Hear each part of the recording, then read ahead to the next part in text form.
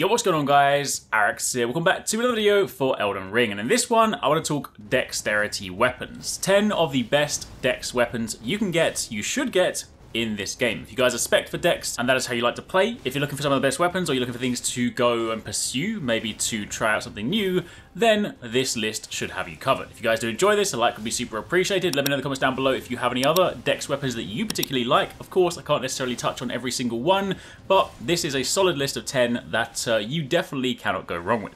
So, in at number 1 we have Bloodhound's Fang, one of my favourites because this is also a weapon you can get quite literally at the very beginning of the game, so if you do intend to spec into dex, this is something you can get very early and actually run with for, I mean, you could even run with it for the whole game if you wanted to, but this will definitely see you pretty far. It has a strength requirement of 18, a dex requirement of 17, and of course it has primary scaling in dex. This also comes with the awesome unique skill Bloodhound's Finesse, where you basically slash upwards with the Bloodhound's Fang. You use the momentum of the strike to perform a backward somersault, and then if you input a strong attack following this, you'll basically dash back in for the Bloodhound step attack, which of course, if you have fought the Bloodhounds, you will know is a move that will quite often catch you. It is pretty lethal, this thing does some nice damage, it also looks pretty cool, and again, that unique skill is super flashy in action. If you guys want to get this one, then quite simply, you go to Limgrave, the nearest site of grace would be Argyll Lake South, and of course from there, you want to work your way up to the Forlorn Hound Evergaol. Of course, you go inside there, defeat the boss, which is, of course, a Bloodhound, and upon defeating it, you will get this weapon. Following on from there, we then have the Dragon King's Cragblade. Of course, this one is on the complete opposite end of the spectrum. This is one you will get towards the very end of the game. This is from the secret boss. I will not show you the boss. We have done a video on how to get this one if you guys have not seen that. But this is a very powerful, heavy thrusting sword. It looks fantastic. I love the design of this thing, but it also has the incredible unique skill Thundercloud Form, where you temporarily transform into a red thundercloud, which is just badass, and you fly through the air. Keep in mind, all whilst you're flying in that cloud, if you do collide with things, it will also deal damage, but you then plunge down with a lightning infused blade, and of course you can hold to increase the range of the thunder cloud. So this is very cool. It does of course have a dex requirement of 37 and a strength requirement of 18, but it of course primarily scales in dex. I feel like if you are spec that way, and of course you've gone as far as to defeat that boss, then you kind of need to run with this just because it is a symbol of your triumph and it's just a lot of fun to use. Of course, if you want to get this one, quite simply defeat the boss and then you can go and get the remembrance from the round table hold and you can trade it for this weapon.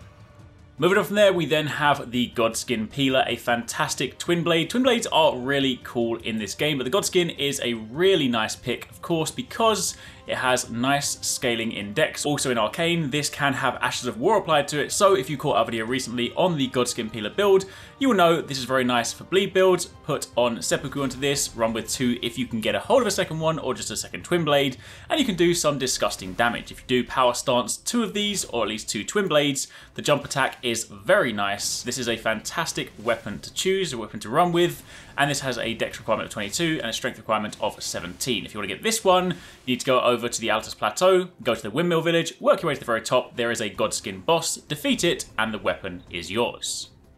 Of course, it wouldn't be a dex weapon list without mentioning the Hand of Malenia. Not only is this a good weapon, but also if you've gone through the pain to defeat that boss, you need to use this weapon just because it is like a trophy to say, I finally did it. It has a dex requirement of 48, a strength requirement of 16, of course B scaling in dex, so it is a dex focused weapon. Fantastic damage on this thing, and also you have the unique skill Waterfowl Dance, which I would be willing to bet is probably the move that has killed many of us many times over. You perform a series of one-footed leaps in the manner of the waterfowl to unleash a swift yet graceful slashing combo, and if you then do repeated inputs, it allows for up to 2 follow-up attacks. So this is fantastic, of course a nice way to just like land a bunch of hits in a very short space of time, and just kind of nice to be able to actually use the move that destroyed us so much. Again, if you want to get this one, you will need to defeat Malenia and then of course take her remembrance back to Round Table Hold and trade for this weapon.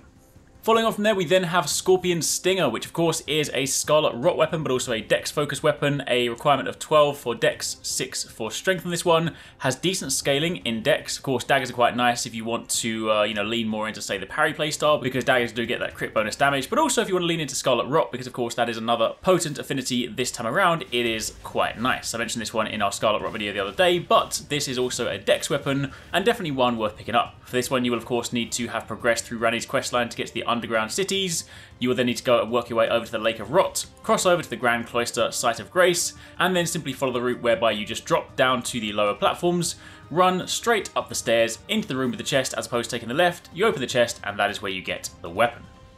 Now, to mix these up a little bit, let's talk about whips. Whips are, of course, a fantastic weapon to use in this game. I feel like they don't get too much attention, but specifically, the Urumi Whip is a fantastic dex weapon because if you upgrade this one and you switch it over to Keen, it can actually get S tier dex scaling, making this very, very potent. It's also another weapon that allows you to put on your own Ash of War, so you can kind of use this and customize this to your heart's content. It has a dex requirement of 19, a strength requirement of 10.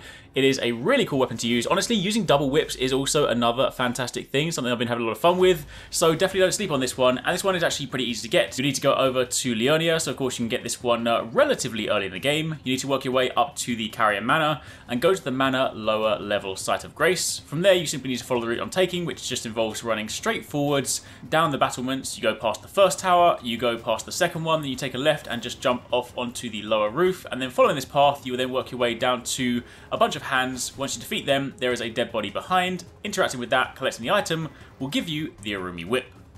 Now, the next one brings us on to the katana section of this video. There are a few katanas here because they are fantastic dex weapons. I cannot do a dex list without mentioning some of these, so all the remaining weapons are katanas. Spoilers. First one, of course, is Rivers of Blood. This is fantastic as of the most recent patch. It is borderline broken to the point it will probably get nerfed soon, but this thing, of course, dex requirement of 18, arcane 20, strength 12, primarily scaling in dex. This is a fantastic, unique katana, of course, with the unique weapon skill Corpse Piler, where it forms a blade of curved blood for repeated interweaving successive attacks, and you can follow up with an additional input for further successive attacks. This thing just shreds blood, and blood loss build-up is just lethal in this game, and using this one in action, honestly, post-patch, it was this weapon that got me through the Millennia fight. I'm not even ashamed to admit that. This thing is a beast. So if you haven't got it, definitely add it to your arsenal. Of course, if you do want to get it, you need to go to the Church of Repose up in the snowy region, the mountaintops of the giants. You want to go over to here, and then when you approach the church, you'll be invaded. Simply kill the invader, and he will then drop not only his helmet, his mask, but also this sword. Of course, while talking about katanas, we have the Moonveil Katana, which is one that I'm personally not using myself because I am not in spect, but if you guys are, perhaps if you're leaning more into the spellcaster builds, but you do want something else you can rely on for some melee damage, the Moonveil Katana is also a fantastic pick. Intellect requirement of 23, strength 12, dex 18, primary scaling in int, but followed with dex, so of course it is a weapon that I still wanted to include in this list. Again, not one that I've been personally using, and I feel like if you are spec'd primarily for dex, it won't necessarily be your initial choice. However, again, if dex is perhaps your secondary stat alongside intellect, then you should not sleep on this weapon. For this one, you of course need to go over to the Gale Tunnel, work your way to the bottom, there is a boss, defeat the boss, and it will give you the katana. However, one katana I think is fantastic and you should definitely get is the Nagakiba. This is, I mean look, for a minute, let's just be honest, it's basically Sephiroth's blade. This thing is huge, has a dex requirement of 22, strength requirement of 18, primary scaling B in dex. If you do go and switch this over to Keen, you can of course get it up to A scaling in dex. And again, you know, this is a weapon that you can put your own Ash of War on, so you can use it with Seppuku in Blood Loss builds, other Ashes of War, whatever you want. This is a fantastic weapon, and it's just huge. It looks ridiculous. Honestly, I wish I could get a second one of these, because running around with two of these would be awesome. If you want to get this one, you need to follow the quest line to get Eleonora's Pole Blade. So if you guys have not done that, I will link the video down below, because it's a little bit long to include in this video. But once you get to the end of that quest line and you get to the Second Church of Marika, just before you get the Pole Blade, you will of course be given the Nagakiba from the NPC.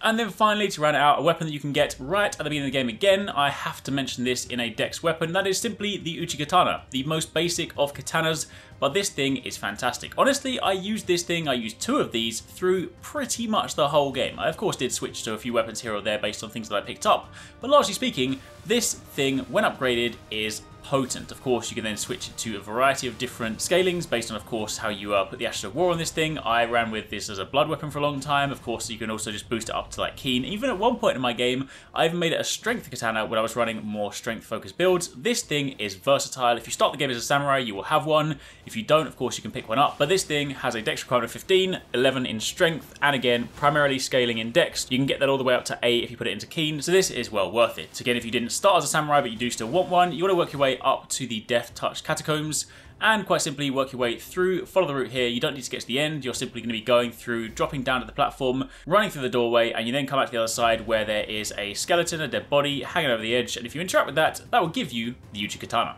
So, there you have it. There's a little rundown on 10 of the best DEX weapons that you should definitely check out if you guys are spec for DEX and you are looking for some weapons. That is a list of some you do not want to miss. Again, if you guys do have other ones you think are worth mentioning, perhaps should have been in this list, by all means let me know in the comments down below. Let your fellow Tarnished know about them. And of course, if you missed our recent videos, be sure to check out this one, but do keep it locked to the channel for plenty more Elden Ring.